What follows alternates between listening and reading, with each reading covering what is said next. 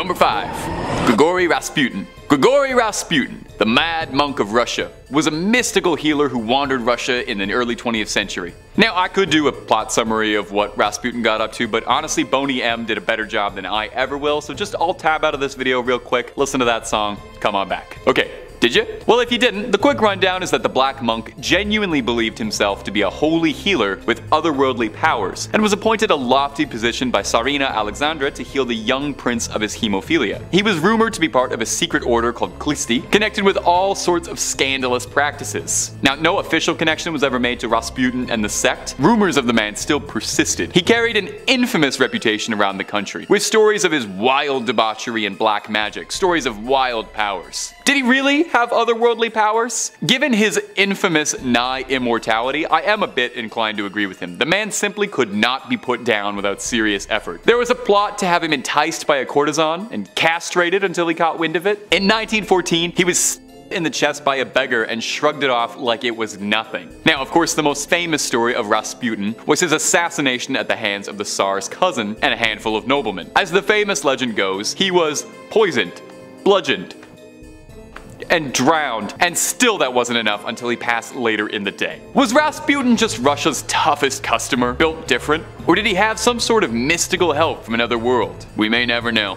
And are we having fun with the channel, my little freaks and creeps? Stay subscribed for more scary content every single day. Number 4. Vlad the Impaler. You know, with a title like Vlad the Impaler, it's safe to assume that the guy was probably up to no good, demon or no demon. Perhaps you've heard the legend that Vlad Tepes was the inspiration for Count Dracula, which should tell you even more if you want to judge of this guy's moral character. Vlad was a prince of Wallachia, an area that's now known as modern Romania. Vlad grew up in a very dark period of Wallachian history, coming up while the Ottoman Empire was setting its sights on just about everything good in Eastern Europe. Vlad was made king of Wallachia, but first he was deposed and exiled after an assassination plot on his brother and father. He would reclaim the throne in 1458 and quickly began a campaign of bloodlust to show the world he was not someone you should be messing with. One of his most infamous acts, and where the dubious title comes from, was after fending off an Ottoman invasion, he impaled 20,000 soldiers and left them as a grim forest of the damned. And some legends say he would eat dinner in front of this. Downright demonic behavior. There's some debate as to whether or not he really is the inspiration for Dracula, although of note is that beside his infamous sobriquet Vlad the Impaler, he went by the nickname Vlad Dracul, owning from his father's position in the Order of the Dragon, which translated to Dracul. There are also stories of Vlad washing his hands with the blood of his enemies, which I'm gonna be honest, that kind of sounds like something Dracula would do. It's worth noting too, no one really knows what happened to Vlad's body. We know that he was slain in battle, and that he was eventually put down after years of carnage, but his body or grave has never been found. Perhaps it's because it's still walking, or flapping.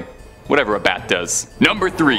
Jack the Ripper. Jack the Ripper is one of history's most infamous criminals, and honestly, maybe the most. Over 130 years ago, and we are still absolutely fascinated by his crimes, and we still don't even know for certain who he was. Could still be out there, he could still be at large. He terrorized Whitechapel through the year of 1888, leaving behind a series of sickeningly grisly crime scenes, torn apart and left in the street for all to see. There are at least 5 confirmed cases that are attributed to Jack the Ripper, but there are several more that are speculated to be attached to him, with some suggesting that it could be anywhere from 13 or higher. Jack eluded capture, stupefied his pursuers, and taunted his would-be captors, sending the police souvenirs, I guess, from his crimes, wrapping in the mail and sending them out. On one occasion, he did this alongside a threatening letter, boldly claiming to be from hell, known as the From Hell letter. The jeering letter taunted the police, inviting them to catch him, while he described the pleasure he took in his sick, sordid dealings. Investigators were downright stumped trying to find the guy. They suspected he didn't have any level of medical training, as his hurried slashes led them to believe he could have been a butcher. The way he slashed his victims was beyond horrific. He left them missing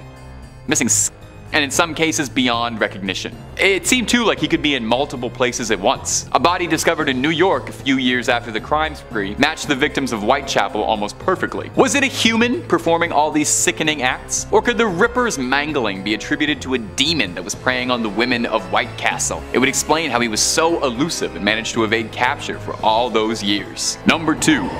Emperor Nero. Now perhaps you've heard of Emperor Nero. You've probably heard the story of him playing the fiddle as Rome burned around him. But Honestly, historically, that barely even cracks the top 5 craziest things Nero ever accomplished in his tenure as emperor. Nero set a new standard for wildness as a world leader that I think has never been matched again. Where do I begin with him? Let's start off small. He had a dedicated legion of soldiers, referred to as the Augustans, whose sole function was to follow him around and clap and hype him up whenever he would perform. Now that's kind of harmlessly crazy. So what about the story that Nero used to use his enemies as torches for his gardens? Yeah, Nero had a passionate hatred for Christians, blaming them for the infamous fire that engulfed Rome, which some historians believe Nero himself started. That's pretty wild. But what about the fact that Nero would dress himself in the skins of animals with his romantic partners? Or about how he orchestrated the deaths of his mother and brother? Nero ensured his own position as emperor of Rome. Emperor Claudius married Nero's mother Agrippina, who then adopted Nero as his own son.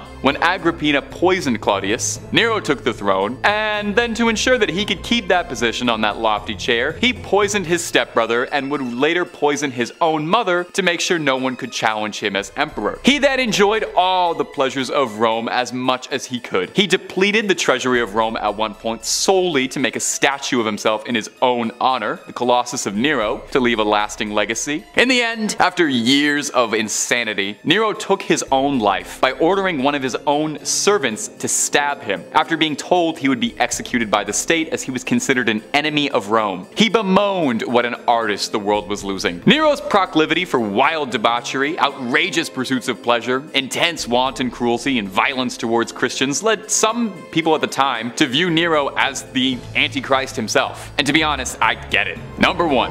Manson. Charles Manson. The most infamous cult leader in history. And he might very well be one of the most famous criminals of all time. Charles Manson had a hypnotic level of control over his devout followers, leading them to a dark crime spree that would claim the lives of 35 people. Now Manson himself never raised a blade to anyone that we know of, but rather used his domineering charisma to orchestrate the slayings down to the littlest details. He had a grim vision of an apocalypse where he believed there was going to be a race war and that his family needed to prepare for this. And part of these preparations was bumping off key celebrities he had a list of. Manson had dominion over his followers, giving them sacrament every day when in reality he was just giving them illegal substances to keep them impressionable. He banned glasses, calendars, watches, clocks, and anything that would ground them to the real world and made them more malleable to his will. Now, Manson and his family are host to a number of conspiracy theories. There's a very popular one saying that Manson himself is a product of the CIA's MK Ultra brainwashing program, and this is why he was so effective at controlling other people, and that the whole Manson family cult was a CIA op to destabilize the hippie movement. But another very prevailing theory is that the Manson family were Satanists, and they were part of a nationwide cabal connected with other dark crimes around the same time, like the Son of Sam. Manson's obsession with evil, his dark dealings, and complete control over his subjects do make him seem a bit like a modern-day Lucifer. Could Manson have had a supernatural level of control over people? Kicking this list off, we have Frankenstein. Okay, not really the Dr. Frankenstein that we know and love, but the man who Mary Shelley based the novel off of, and around.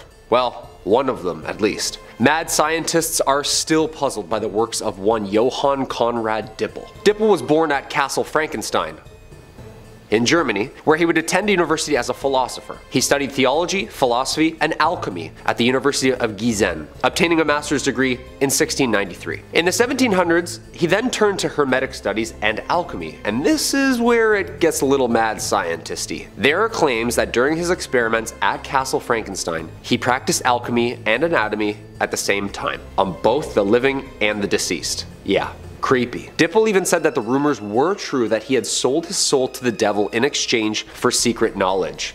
Yeah, that'll do it. He had a huge reputation surrounding dark sorcery, specifically for his work around the Philosopher's Stone and his claim to fame, the elixir of life. He performed experiments with cadavers and attempted to transfer the soul of one to another. Yeah, he was obsessed with this idea of soul transference with barely and freshly dead people. Common experiments among alchemists at the time though. One night apparently while he was working with nitroglycerin and the effect on magnetism and electricity apparently led to the destruction and a huge explosion at Castle Frankenstein. It was this night that he apparently was messing around with lightning and the answer to all his ailments came to him. Local mythology and lore recounts huge explosions and lightning emitted from the castle that night. I guess this was a pretty infamous night. It seems like it's right out of the book, no? Apparently this was the night he acquired the knowledge behind creating the elixir of life, his pride and joy. So what exactly happened that night at Castle Frankenstein? Huge lightning storm, or was this guy opening portals looking for souls?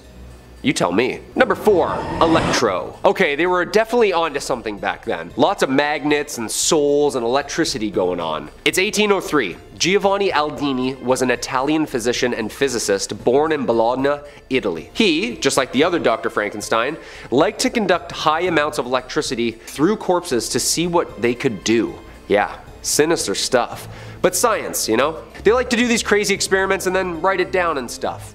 Lab coats, you know. I have a weak stomach, I could never have sat through these experiments. Since electricity was relatively new at the time, all these zany ideas from these mad scientists multiplied the more playing around with it. Soon, it became otherworldly. The obsession around electricity, magnets, souls, other realms, they were hypothesizing leading to some pretty evil stuff. In 1803, the fresh body of a murderer was pulled down from the gallows of Newgate Prison in London and taken to the Royal College of Surgeons for experimenting. There, before an audience of doctors and physicists, Giovanni attempted to breach realms and return the corpse from beyond the grave. Ooh. Okay. Homemade batteries and magnets was used, which made the deceased muscles contort aggressively, and apparently his eyes even opened, looking around the room. Giovanni then stuck the rod where the sun don't shine, then made the whole body start to move about as if it had come to life. For years, he was the leading scientist in electricity and its effect on the body. Apparently some claim that Aldini would even experiment on himself, pushing the limits and dialing up the voltage. Dude, this guy's Electro from Spider-Man. In recognition of his merits, the Emperor of Austria made him a Knight of the Iron Crown and died not many years later. And although he was unsuccessful at bringing souls back from the dead using electricity, I'm sure this guy experienced more than he shared. I wonder who has his journal. Number 3. No, I'm Spartacus. Actually, much more evil than him. Heinrich Müller. Born in Munich, Germany, April 1900. After serving as a pilot in World War I, he joined the police in Munich, soon acquiring a reputation as a skilled investigator. As such, he would draw the attention of 2 nastier men, Heinrich H. and Reinhard H., leaders of the German SS army. Yeah, I don't even like saying their full names out loud. Just Google them up, you'll know. Müller entered the SS in 1934 and quickly rose through the ranks of the organization as a police official. In 1939, when the Gestapo police force and the other organizations joined the Reich, Müller was made head honcho. Yeah, basically this guy was like next in charge to you know who. He was a pretty scary and powerful guy. Müller was involved in a ton of criminal affairs. He helped plan the Polish attack, he signed the bullet order, he authorized the torture of officers who had conspired to kill other SS soldiers. People knew him, and knew of him. He was, unfortunately, infamous and a huge deal. This is the weird part. When the Allies moved in and they arrested him, the man turned out to be another Müller. Okay. In fact, they couldn't find the Heinrich Müller, instead arresting many others of the same name. The head of the Gestapo wanted for crimes against humanity had vanished without even a trace. Gone. Even the CIA were like, okay, where the hell did this guy just go? He was just right here. He apparently vanished in the last days of the war. The Western Secret Services started many investigations over the years, but Müller and the vast majority of the Gestapo secret files were never found. In 2001, the CIA reopened its archives about the SS war criminal and revealed it still knew nothing new or conclusive about the SS Heinrich Müller who had been in charge all those years ago. Where did this guy vanish to?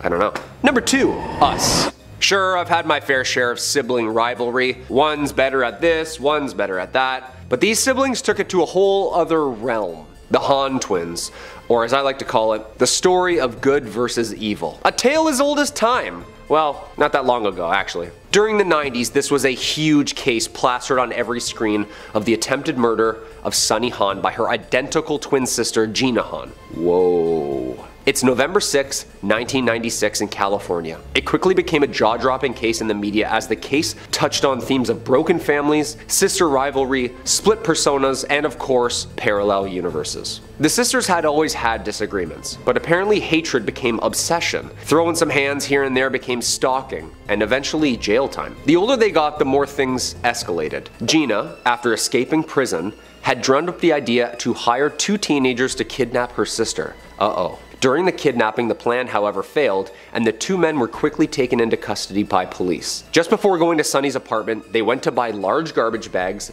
duct tape, wine, gloves, Pine Sol cleaner, and magazines. Yeah. The police were notified and luckily reached them before Sonny's evil plan could commence. And it was a close one. They, including the evil sister, were locked and loaded. Literally. Scary. Yeah, as in she literally dodged a bullet on that one. This is like the Metal Mario version of yourself, isn't it? This is terrifying. Do you even think you could take an evil version of yourself? It's sad that it's family, you know? The jury reached their verdict as to each defendant on November 20th, 1997, and Han was convicted of all charges, which were 1 count of conspiracy to commit murder, 2 counts of burglary, 2 counts of false imprisonment, and 1 count of possession of a weapon. So why did she hate her sister so much? How come she wanted to take over her life and just live one? This has evil parallel universe written all over it, dude. And number 1, the gods. Peru contains its fair share of ancient megalithic ruins. I'll do it again, sorry. Peru contains its fair share of ancient megalithic ruins. If you're not familiar with the construction and myths behind the Machu Picchu and the Nazca lines, then this next one may make you scratch your head. Some would say those are cute compared to this next rock? I don't know. The door in Hayumarca, some think it's a wall, but most believe it becomes a portal to the beyond. The story of the Gate of the Gods, also known as Door of Hayumarca, begins near the banks of the Titicaca over half a millennium ago. According to Incan legend, the universe began here, and according to researchers, the Incan Empire fell here, somewhere around 1592. Peruvians tell the tale of an Incan priest who barely escaped slaughter from the conquistador forces. His name was Aramu Muru, and he was a powerful high priest who served in the Temple of the Seven Rays. To escape his imminent death at the hands of the Spanish army, Muru fled to Hayumarca with the help of other priests, and using a golden disc key, Muru opened the small door in the face of the rock, apparently venturing into another realm. According to legend, the stone door transformed into a bright tunnel that was lit with an unearthly blue light. Aramu Muru passed through the barrier and entered the void, upon which the door then closed behind him. Spooky. Many people believe that he is now living in the land of the gods. Many still believe he is to return with the knowledge of the other side. I mean, if this guy just like platform 9 3/4 himself through a perfectly sanded rock face, yeah, I'm gonna say it's ancient aliens. Right away, 100%. This site's also been said to be aligned by 5 other archaeological sites which together form an imaginary cross with straight lines crossing each other exactly at the point where this plateau and lake are located. That makes it even creepier. Coming in at number 5, we've got Yaldabaoth. This one's a super big Persona 5 spoiler, so if you haven't played it yet or are still waiting for the Switch version, sorry, maybe skip to the next number. The Holy Grail, the God of Control, the fake Igor. This is the absolute biggest bad in Persona 5. After the Phantom Thieves defeat all of the other more publicly menacing enemies and assume it'll be smooth sailing to the end, this guy shows up to ruin everything. And he totally does ruin everything. As the manifestation of humanity's wish for order and control, this mecha angel can control people's desires and their cognition of the world around them. He considers himself a god above all other beings. Talk about a superiority complex. As such, he is also representative of the 7 deadly sins: lust, gluttony, greed, sloth, wrath, envy, pride, you name it. He has the power to destroy the world through a hard reset of everything, or by enslaving humanity through a false reality. Although he didn't begin with all that power. Yaldabaoth holds the human world in the palm of his hand, and is made more powerful by the will of humans as a whole. The more people that wish for a strong leader and to be told what to do, the more mighty he becomes. Upon gaining sentience, he saw how corrupt society was and decided that humans should be met with ruin. This is a little bit paradoxical though, because he does have the ability to influence the will of the public. As such, he could steer them in a better direction, but instead allows them to continue on the same path in order to ensure his rule over the world. All this power makes him arrogant, believing that he is truly the ultimate being. That kind of arrogance makes me suspect that he would destroy the whole world on a whim, and he would have got away with it too if it weren't for those meddling thieves. Number 4, Beelzebub. No, not Beelzebub.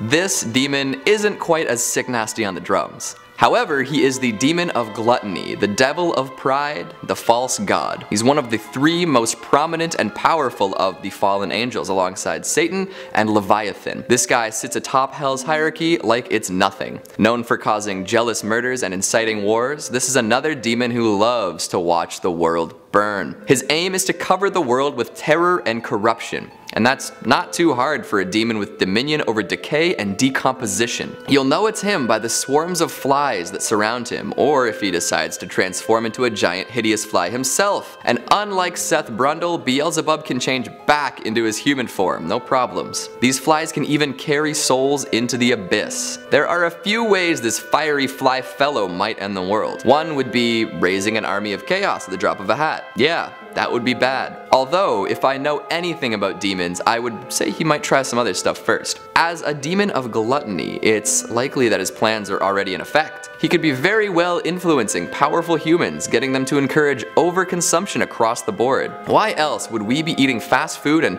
throwing away unused groceries when there are starving people out there? What other reason could there be behind the insane burning of fossil fuels and the constant purchasing of plastic gadgets that we don't need? It's Beelzebub trying to make us hollow out our planet. It's gotta be. If it's up to him, we won't go out with a bang, but with a whimper. Coming in at number 3, we've got Cenobites. Speaking of bangs and whimpers, if these terrifying extra-dimensional torture play demons take over, we'll be doing a lot of both. Hailing from Clive Barker's extended universes, the Cenobites have collective power unlike any other. To quote Pinhead himself, they are explorers in the further regions of experience. Demons to some, angels to others. Clad in leather, with lots of open wounds to boot, these BDSM-loving aliens can only come to Earth through schisms in time and space, opened by unearthly artifacts. When summoned, they are known to subject their victims to emotional and psychological torture far beyond what any human could have previously imagined. With a variety of powers, this is no big deal to the Cenobites. Hooks and chains that can be summoned from any shadow to rip and tear at the flesh of those under their influence, telekinetic powers, and otherworldly strength are just a few of the many ways they can drive humans mad with pain and pleasure. The pain is obviously being delivered in much higher quantities. As detailed in Hellraiser 2, they actually live in another maze-like dimension, and they bring their quarry into this labyrinth for unimaginable torture. There are also beastly abominations dwelling in this dimension that could be released into the human world, looking for some flesh to consume. Horrible monstrosities aren't well known for their self-regulation either. The Cenobites don't seem too concerned with destroying the planet in earlier iterations of the Hellraiser series, but starting in Hellraiser 3, Hell on Earth, it seems like some can break free of whatever was limiting that urge before. Pinhead acts on his own, flying in the face of previous Cenobite behavior, and uses his powers to cause all sorts of pain and destruction. This implies that other Cenobites have the capacity to do the same, which could spell out major calamity on Earth if they all choose to hop over one dimension en masse. Y'all better get ready for some intense pain and pleasure, or you're in for a bad time. They have such sights to show us. Filling out our number 2 spot, we've got the Icon of Sin. Somebody call Doom Guy, we need a little help. The final boss in Doom 2, Hell on Earth, this Baphomet-headed demon spawner could end our world in a heartbeat. In fact, it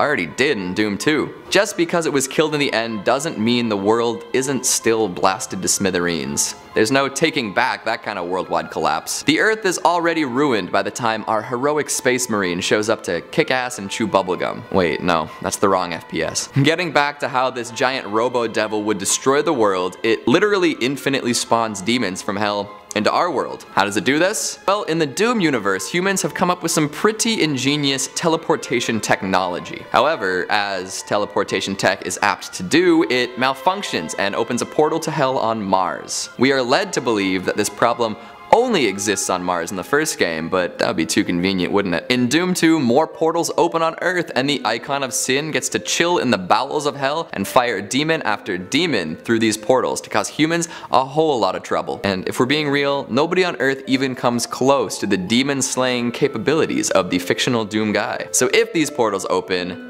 and if this metal-headed brain demon decides to spawn a bunch of Hellions in the city streets, it's all over. And filling out our number 1 spot, we have the Saint of Killers from Preacher. Of all the demons on this list, only one has successfully killed both Satan and God. Yes, I did say a demon killed God. That deity-ending demon is the Saint of Killers from Preacher. Once a bloodthirsty Confederate soldier known as the Butcher of Gettysburg, the Saint of Killers decided to settle down with a woman and find peace. Still a man at this point, he fell in love, had a family, and was happy. Sadly, he lived in a time where medicine was scarce and happy endings even scarcer. Disease took its toll, and his family died when he was out looking for a cure. Upon finding their corpses, the last sliver of good inside him disappeared, and he became a force of pure hatred. He walked through the town of Ratwater and slaughtered every single citizen. Upon emptying out the local saloon, he took a shot and was killed by a tornado. His hate did not max out there though. No way.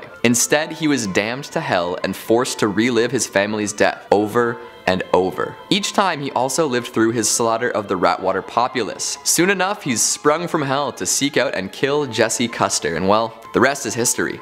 Immortal and on a bloody quest for revenge against the world, the Saint of Killers is a killing machine. I mean, you probably got that bit from his name. His guns, a pair of Colt 1847 Walkers, were gifted to him by the Angel of Death. They never run out of ammunition, they never jam, and they are omni-deadly. That means they will not miss their target, and one shot will always kill, regardless of circumstance. It's like aimbot in real life. Can't kick this guy from the lobby. The guns can penetrate a dozen walls and actually drill a hole from one end of the earth to the other. Plus, he retains them even after dying, which coincidentally is how he kills God. So now he's up in heaven, ruling over paradise. And if he chose to do so, he could kill every last person on earth without breaking a sweat. And knowing the amount of hatred deep in his heart, he probably would without a second thought.